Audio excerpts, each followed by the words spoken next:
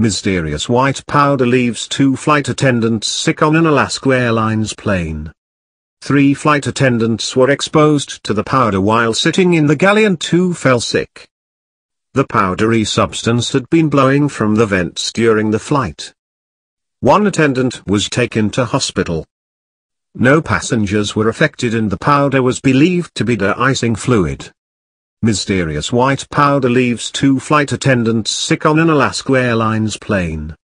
3 flight attendants were exposed to the powder while sitting in the galley and 2 fell sick.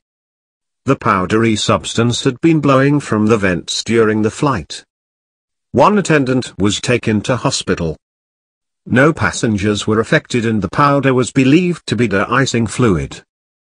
3 Alaska Airlines flight attendants were exposed to a white powdery substance while on board a flight from Seattle to San Jose, leaving 2 of the workers sick.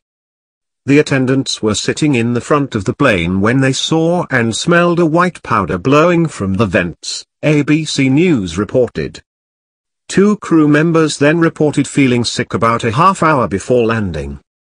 A passenger told the news station he noticed a crew member holding his chest and complaining about feeling woozy. The Boeing 737-900 was carrying 181 passengers and 6 crew members. The crew members sitting in the front galley were exposed to the substance before departure and no passengers were affected on the flight, according to Captain Mitch Matlow. Alaska Airlines spokeswoman Ann Zaninovich said the material has still not been identified, but it is believed to residue from a de-icing agent. The substance was sprayed on the plane before leaving Seattle and according to the pilot, the agent has slipped through the vents before. The airline said the material is not toxic and the plane has been taken out of service for inspection.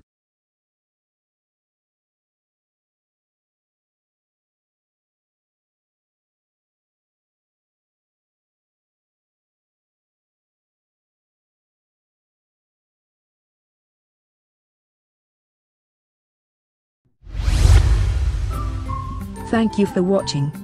Please subscribe to us on YouTube. If you like, donate to us, visit home on the page PayPal.